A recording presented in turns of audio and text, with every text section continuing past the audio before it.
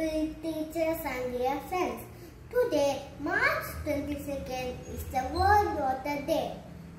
This day highlights the importance of water and brings awareness about the water crisis that our world faces.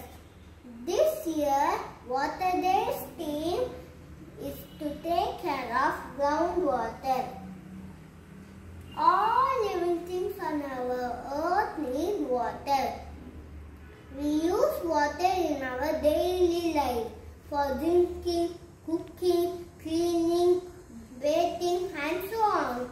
Today, many people in our world are not having basic water access.